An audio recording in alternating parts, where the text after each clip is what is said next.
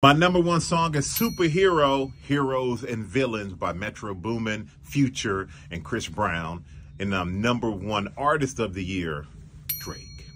I was shocked because I must have played this song and artist apparently over and over for about 2 weeks, and that's what came out on top. Jamie Fine, If Anything's Left. And I found it on TikTok. It's really good. Turns out my top song for 2023 shows my age here. Whatever It Takes by Anita Baker, and my top artist, Kirk Franklin. See, I'm getting that gospel music in while I'm running. All right, so in 2023, my top artist was Shawn Mendes, 245 minutes. My top song was When You're Gone by Shawn Mendes. I guess I played it 8 times.